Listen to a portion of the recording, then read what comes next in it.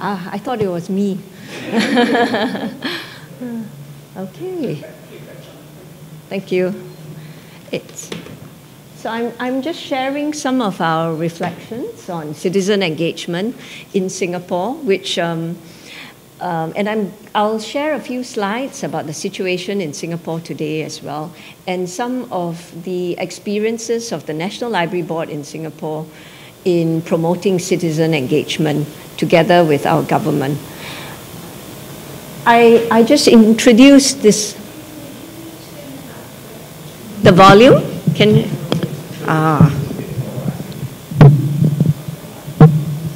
Can you hear me now? All right, great. Sorry. So I shared this slide because I wanted to say that the National Library Board in Singapore oversees the public libraries of Singapore, as well as the National Library of Singapore and the National Archives of Singapore. I think probably it arises because we're a small country, and the National Archives of Singapore joined us in 2012 so that we could have more horizontal delivery of information services to our citizens as well. And under the National Library Board of Singapore as well, we're under the Ministry of Communications and Information. That's a point that I wanted to bring up because our ministry is the one that is responsible for digital infrastructure in our country and also responsible for public communications of government policies. So that puts us together with a ministry that has these responsibilities. Just a quick slide here that shares what our ministry expects to use or leverage on library spaces for. And it's really for the delivery of digital services to innovate and adapt. And libraries become a platform for citizen engagement in many areas in the country as well.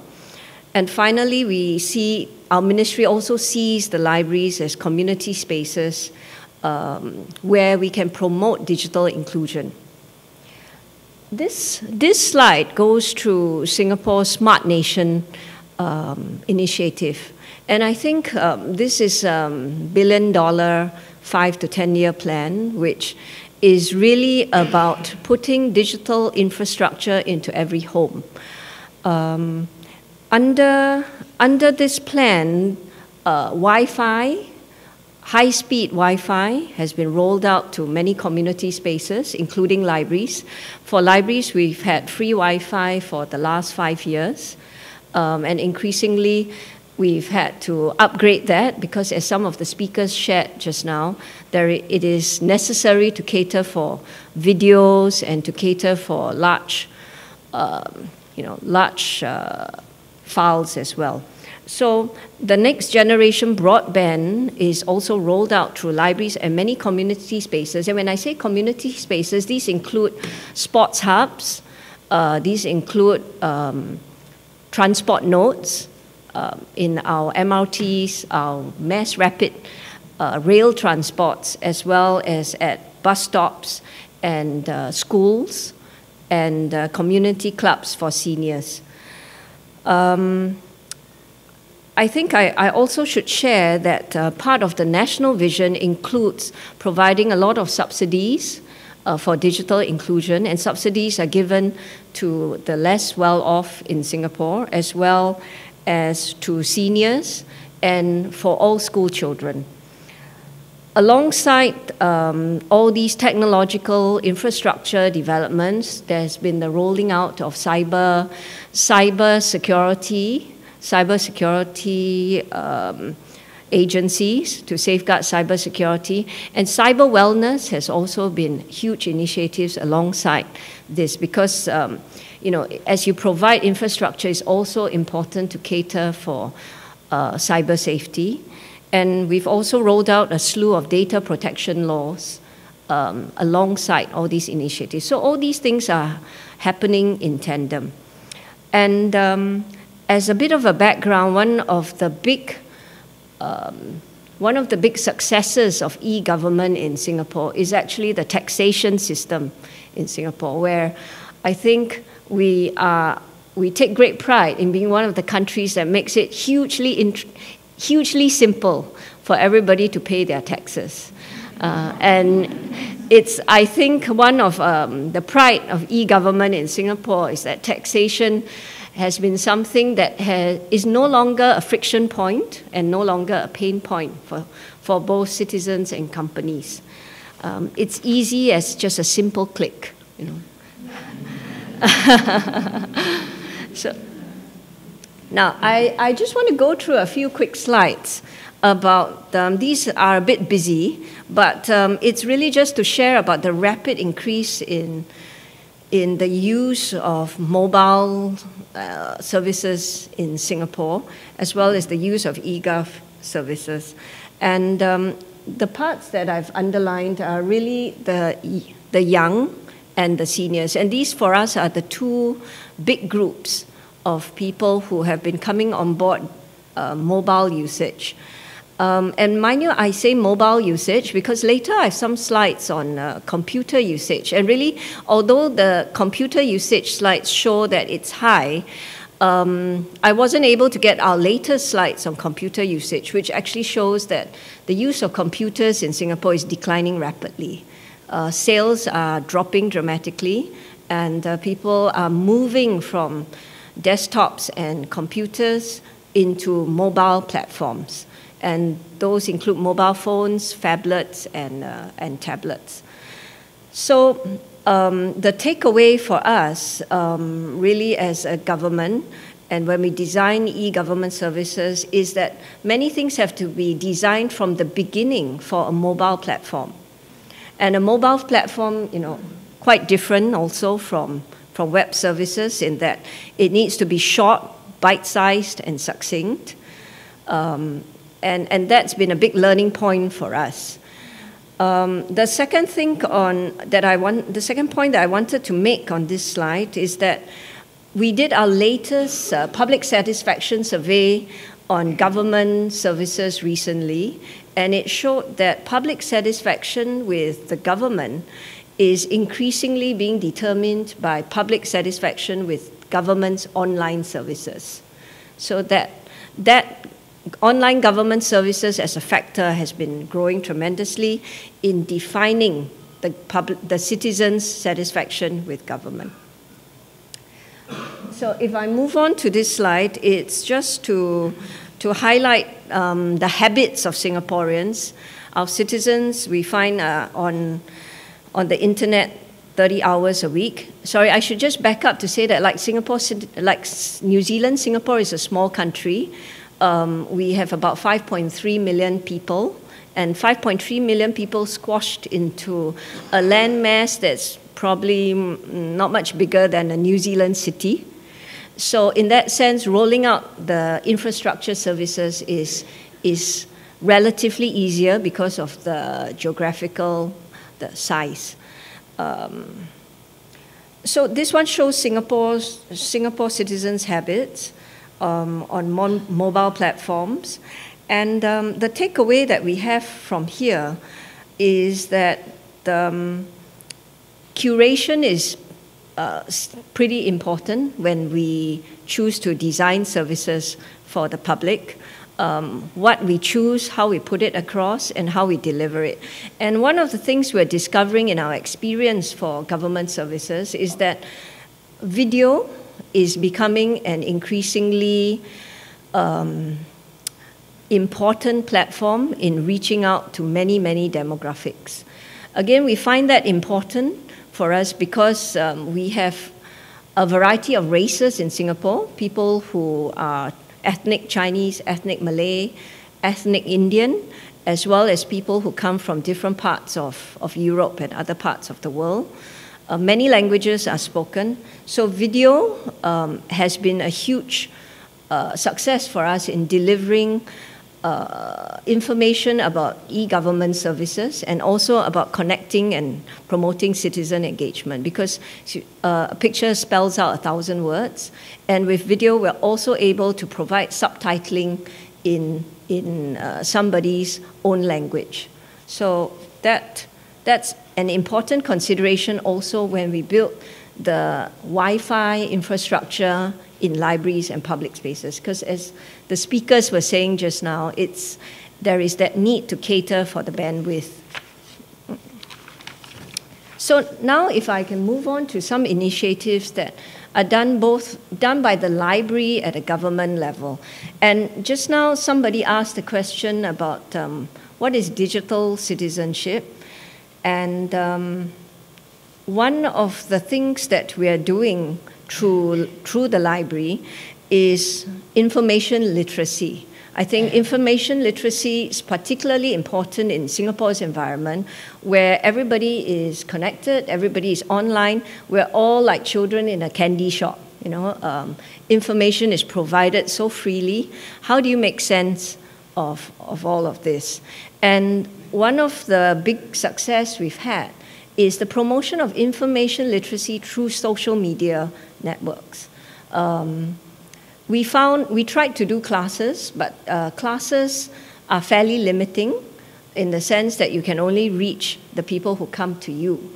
And the question we ask ourselves is, how do we reach those who may not come to us?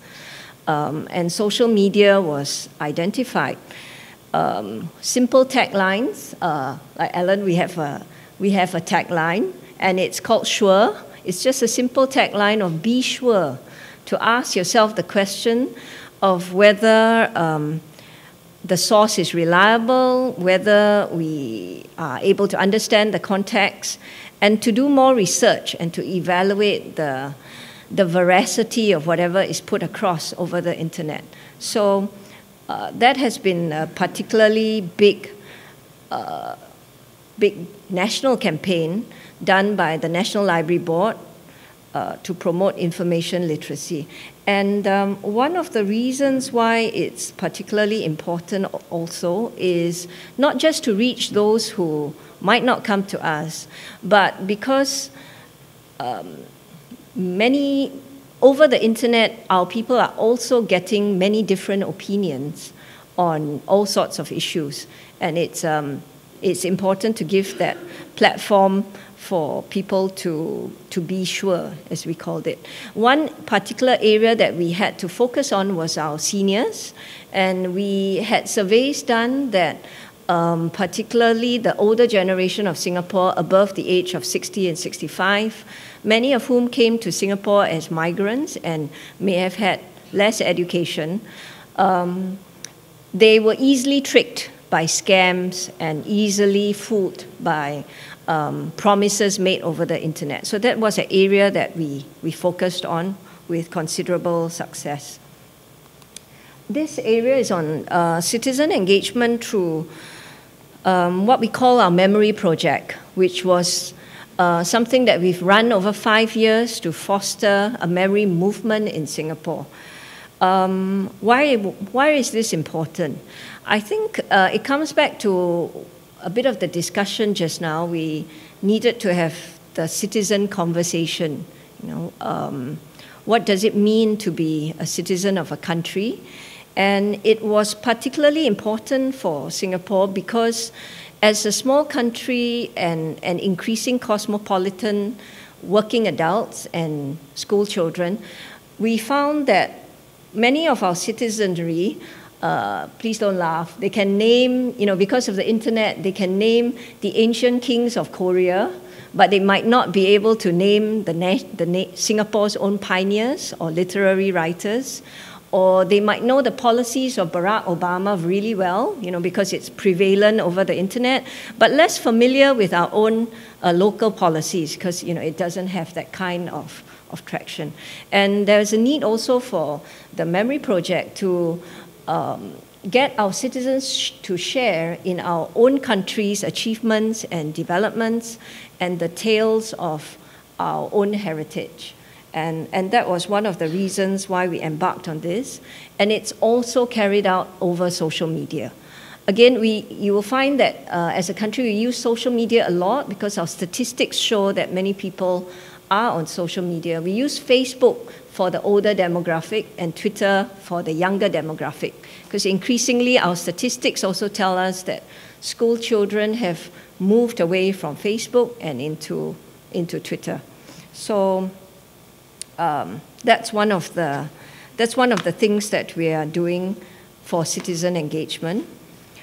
Then the next slide is about citizen participation, and I know there was a question asked just now about whether eGov is top-down or whether the citizen is involved and is somebody talking to citizens about it. Yes, this in Singapore's experience over many years has been top-down, but in recent years we've had a lot of initiatives where we want to be bottom-up. And these are some of the examples there where some of our biggest, I guess, eGov initiatives have been through what we call hackathons, which is a way of getting citizens to come and co-create solutions and to share what are the problems of government. For instance, it's through conversations like these on what citizens want of government that we know the areas that when we build apps, we are seeking to build applications now on where you get a bus where you can get a seat. You know, simple things like transport patterns matter to citizens. So a lot of energy has been focused there. A lot of energy has been focused on applications for learning, for lifelong learning, skills future. We call it skills future and lifelong learning because this again comes from conversations and platforms where citizens tell government what we should be focusing on. The Citizen Archivist project was really a crowdsourcing project embarked on by the National Archives of Singapore, and that's really to transcribe pages and to allow them to be searchable online. Now, transcribing of pages is something that has been done in other libraries and archives, but one of the areas that we want to move into after getting feedback from citizens is the transcription and translation of oral histories and other collections that are not in English or not in a language that the majority of the population can understand. And we're embarking on crowdsourcing projects for that. So this slide is really just to share that we've been doing a lot of citizen participation through crowdsourcing efforts, whether it's online or people meet. I think the next few slides are really some of the areas that the government has focused on with regard to digital inclusion. And senior citizens have been an area that we focused on a lot, primarily because we have pioneers in Singapore that are less literate because they're either migrants or they have come from families that did not allow them to have a full education when they were younger. So we focused a lot on this area, and we have found from our surveys that it has borne a lot of fruit because many seniors, many of those that we have reached out to have taken to electronic reading in a big way. In other words, e-books and e-newspapers, which are being rolled out through our public libraries. We are rolling out e-newspapers, e-magazines, and e-books have particularly high traction with seniors, with people above the age of 65, because for various reasons, because you're able to increase the font, and that has been a new discovery. For many of them may have stopped reading, but the fact that you can increase the font size brings them back. For those of them who maybe do not understand English so well, we've been able to put in place audio applications that allow them to listen. You know, so then there is a voice that translates into the language that they are familiar with, and they can listen in that way.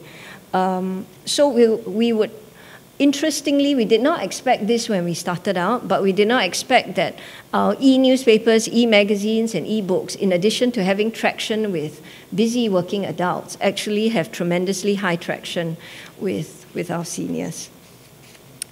The other area that has been a surprise to us and a tremendous learning point is that it builds a huge amount of community engagement when we get students, young students, to actually teach the seniors how to access digital devices and mobile applications. So many of our classes today are also taught by students as young as 16 to 18 to somebody who may be old enough to be his or her grandmother. But that has been very helpful in building intergenerational bonds as well. The other area that our government has focused a great deal on, and the library contributes also, is on this whole issue of digital natives. We usually assume that young people are familiar with digital devices and the internet because they grew up with it. But I think our experience and surveys tell us that many of them are also equally lost, and usually they're looking for guidance. They're usually looking for a teacher and a guide in many areas. And the library has been seen as a library, and librarians have been seen as people who are guides, particularly to the young. And for the National Library Board, we run programs to schools, all schools in Singapore, and our role has been to teach youth the way to navigate the internet, not how to go about it, but which are the important sources, which are the trustworthy sources, and which are the ways you can exercise your digital citizenship in balanced and considered ways. And I think that has been very helpful as well to young people. Because part of our challenge in Singapore has been how to get young people interested in Singapore when there's the rest of the world to be interested in, and also how to shake young people out of apathy, where they feel that they have seen this and done that, and there's nothing more that you can interest them in. So those have been the areas we've been working on. In addition, we introduce a great deal of technological laboratories in our libraries for young people to go and make use of as collaborative spaces, and also where they can teach older people how to navigate the internet. I think the next couple of slides is really about some of the things our government has been doing. And as we discussed just now in the presentations, it's about making trustworthy content available online. We have a big digitization project going. We learned a great deal from the New Zealand Library about digitization and preservation. And that's the first step to making things available.